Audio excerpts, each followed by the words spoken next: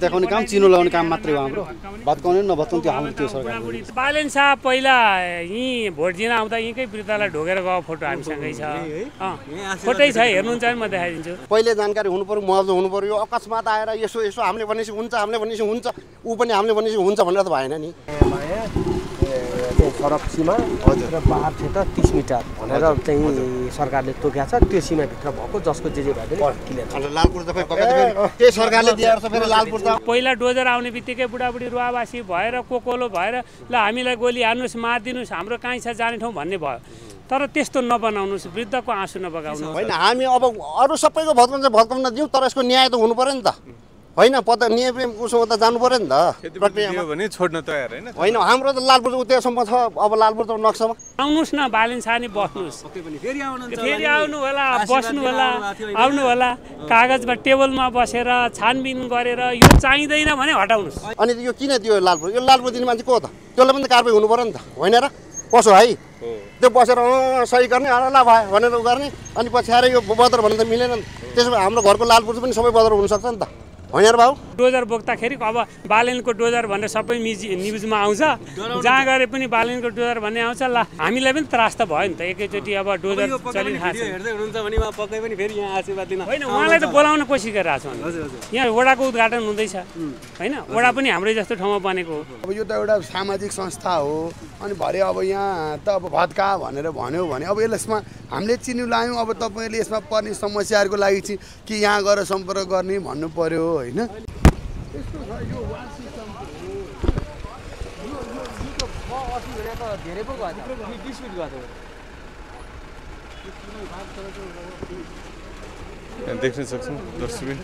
Wall सिस्टमको घर भएर होइन अनि यो त बागमतीले नै यो वृद्धाश्रम हो होइन अनि यो चाहिँ अब यो अस्ति भर्खरै भर्खा हो नि त हामीले यो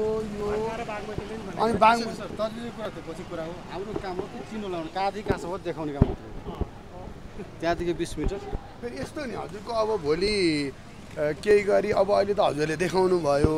अब यो त एउटा सामाजिक संस्था हो अनि भरे अब यहाँ त अब भत्का भनेर भन्यो भने अब यसमा हामीले चिनी लायौँ अब तपाईँले यसमा पर्ने समस्याहरूको लागि चाहिँ कि यहाँ गएर सम्पर्क गर्ने भन्नु पर्यो होइन हामीले चिनी लगायो भने हामीले विरोध गरेर हुन्छ देखाउनु पर्यो क्या सर हामी कहाँदेखि कहाँसम्म हामीले देखाउनु हो सर बागमतीमा गएर कुरा गर्नु गरेर उसले चाहिँ हजुरको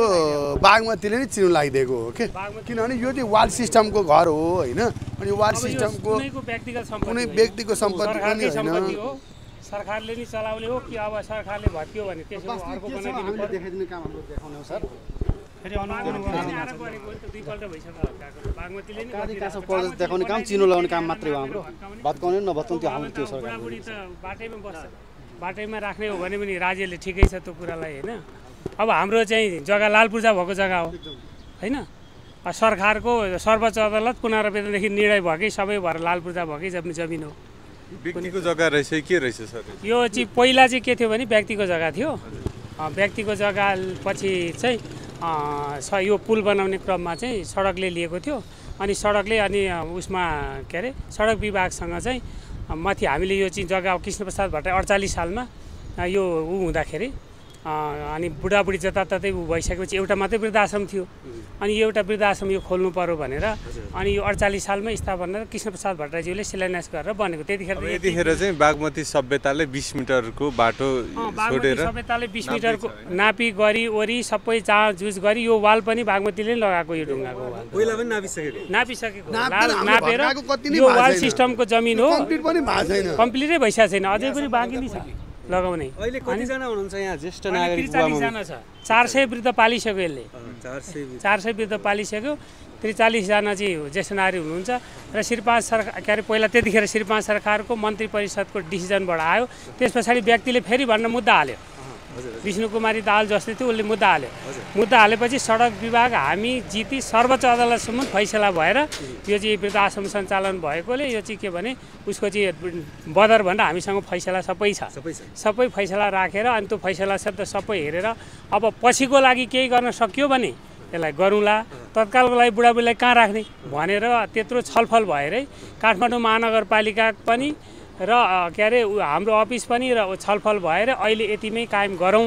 भन्ने हिसाबले गरौँ। अब जग्गा उता पनि छ, उता पनि गऱ्यो नि त 2 रोपनी एकाना 1 पैसामा त अहिले 1 रोपनी पनि छैन होइन। अब बाटोमै गयो। अब वृद्धलाई कहाँ बनाइदिने त? पछि त सबै काठमाडौँ महानगरमा कस्तो काम भइरहेछ, काठमाडौँ महानगरको नेतृत्वलाई कसरी हेर्नु भएको छ? पहिले मैले चाहिँ काठमाडौँ महानगरपालिकाको काम राम्रो हो, तर जुन चाहिने राज्यलाई चाहिने र राज्यलाई काम गरिरहेका त्यस्ता सङ्घ संस्थाहरूलाई, त्यस्ता जो सामाजिक काममा होमिएर देश र जनताकै लागि सेवामा अवरोध रहेछन् भने तिनीहरूको व्यवस्थापन नगरिकन डोजर चलाउनु चाहिँ गलत हो। के लाग्छ तपाईँलाई मेयर बालेन शाहले यस्तो अध्ययन गर्दैनन् होला? अब बालेन शाह पहिला यहीँ भोट दिन आउँदा यहीँकै वृद्धलाई ढोगेर गएको फोटो हामीसँगै छ, फोटै छ, हेर्नुहुन्छ भने म देखाइदिन्छु। आशीर्वाद लिएर यहीँ आएर त ऊ हाम्रो भाइसँगै रत्नकुमारी हमाल भन्ने आमालाई ढोगेर आशीर्वाद लिएर जानुभएको हो। बालेन शाहलाई यहीँकै माध्यमबाट के भन्छु भने तपाईँले काम गर्नुभएको राम्रो छ, तर अब यस्ता बाल वृद्ध असहायको व्यवस्थापन गरेर गर्नुहोस्। यो फेरि बालेन शाहको क्षेत्र अधिकारमा नपर्ला, यो चाहिँ तपाईँको बागमती सभ्यताको चाहिँ उहाँले सोच्नुहुन्छ, पक्कै पनि सोच्नु पर्यो। अर्को बागमती सभ्यताले त सोचेरै यति छोडेको हो। भनेपछि यो भत्किने नै भयो, जानी नै भयो भने पनि महानगरले व्यवस्थापन जग्गा छ, लालपूर्जा भएकै जग्गा छ, नक्सा पास गरिकन ज्येष्ठ नागरिक मैत्रिक वृद्धाश्रम यहीँ बनाइदिए पो। यो त पुरानो छ हाम्रो। तपाईँ जुन ठाउँमा हुनुहुन्छ यही ठाउँको जनप्रतिनिधि फेरि सबैले रुचाएका भनेका छन्। हो, सबैले रुचाएकै जनप्रतिनिधि छन्। जनप्रतिनिधि मिल बसौँ, अब महानगरपालिका बसौँ। तपाईँको यो संस्थालाई यहाँका स्थानीय जनप्रतिनिधि सरोज ढकालले 50 लाख रुपियाँ यही मर्म सम्हारको लागि स्थानीय सुरजचन्द्र लामिछानेले हालेको नम्बर वडा हो यो 31 नम्बर वडा। यति बेला चाहिँ झट्ट यो नापेको देख्दा भत्किन्छ कि भन्ने कुरा बुढाबुढी त रुन्छ, थाहा पायो भने। पहिला डोजर आउने बित्तिकै बुढाबुढी रुवावासी भएर कोकोलो भएर ल हामीलाई गोली हान्नुहोस्, मारिदिनुहोस्, हाम्रो कहीँ छ जाने ठाउँ भन्ने भयो। तर त्यस्तो नबनाउनुहोस्, वृद्धको आँसु नबगाउनुहोस्। अन्तिममा छौँ मेयर बालेन शाहलाई के भन्नुहुन्छ? होइन, उहाँले जुन आज राम्रो काम 1-2वटा नेगेटिभ काहीँ भयो होला नि, अब अक्कल झुगुल काम गर्दाखेरि नेगेटिभ हुनसक्छ र कतिपय ठाउँमा अलिक दिनुपर्ने पनि हुन्छ। तर उहाँलाई म सुझाव के गर्छु भने अहिले पनि उहाँले चाहिँ यस्ता राज्यको लागि आवश्यक पर्ने चिजहरूलाई चाहिँ एकैचोटि डोजर नबोक्नुहोस्, सोच समझ गरेर व्यवस्थापन गर्दै जानु। मात्रै भनिरहनु भएको छ, देशैभरिका जनताले त्यति बेला बालेन शाहलाई रुचाइरहेका छन् त। फेरि हामीले नरुचाएको छौँ र? रुचाएकै छौँ त, तर डोजर चलाउने ठाउँलाई पनि हेरेर चलाउनुहोस्। कतिपय ठाउँमा त्यस्तो भएको छ नि त, धार्मिक स्थलदेखिमा तिनीहरूको व्यवस्थापन गरेर आउनुहोस् न। बालेन शाह नि बस्नुहोस्, फेरि आउनु होला, बस्नु होला, आउनु होला, कागजमा टेबलमा बसेर छानबिन गरेर यो चाहिँदैन भने हटाउनुहोस्। अहिले यहाँ हुनुभएका वृद्ध बुवा मम्मीहरूलाई बालेन शाह थाहा छ कि छैन? किन थाहा छ? के भन्नुहुन्छ? अब बालेन शाहलाई थाहा छ। अब डोजर बोक्दाखेरि अब बालेनको डोजर भनेर सबै न्युजमा आउँछ,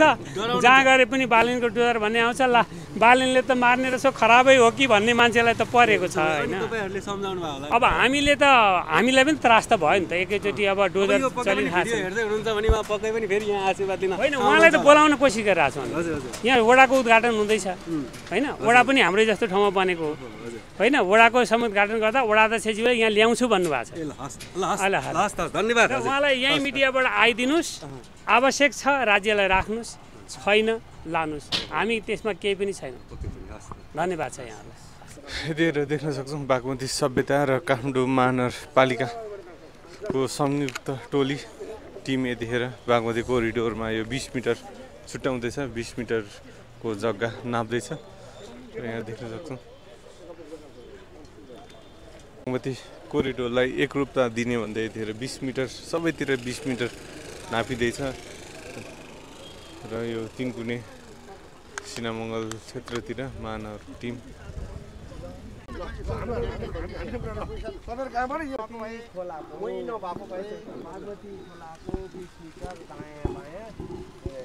सडक सीमा र बार क्षेत्र 30 मिटर भनेर चाहिँ सरकारले तोकेको छ। त्यो सीमाभित्र भएको जसको जे भए पनि क्लियर। लालपुर त खै त्यही सरकारले दिएर त फेरि लालपुर त हैन, त्यो कुरो त त्यही सरकारले किन छ भनेर त्यो पनि भनेर त हुँदैन। त्यो त हजुर पनि अब कर्मचारी हो, फटाए पाउँछ नि, हजुरले गर्नु पर्यो, हामीले भन्नु पर्यो, हामीले पनि थाहा भएको कुरो भन्नु पर्यो होइन। हजुर भन्नु त पाउनु पर्यो नि होइन सर।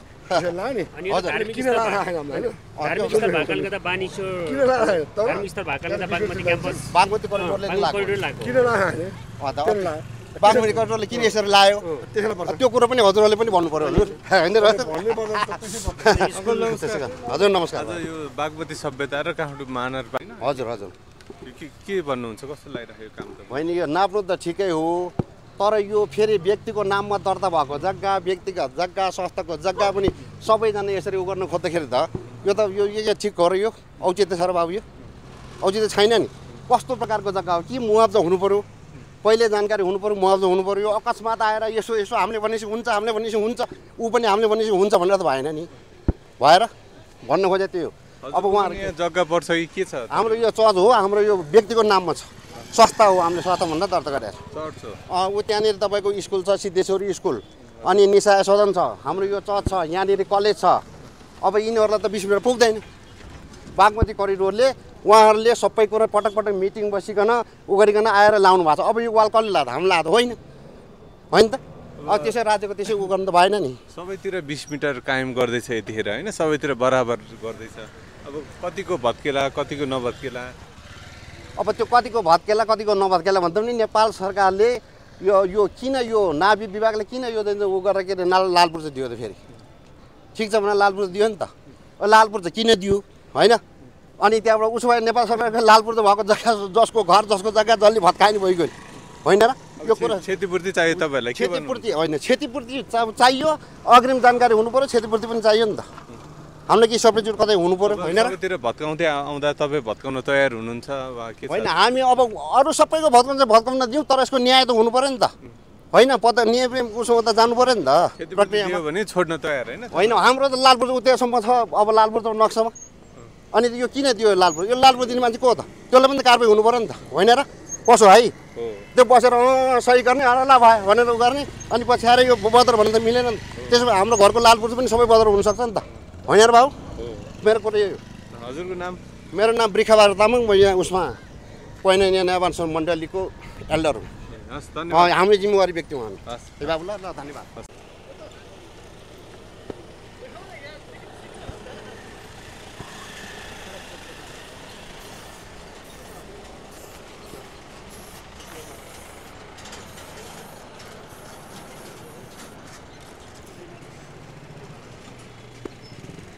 एक मिटर 1.5 मिटर यहाँबाट भित्र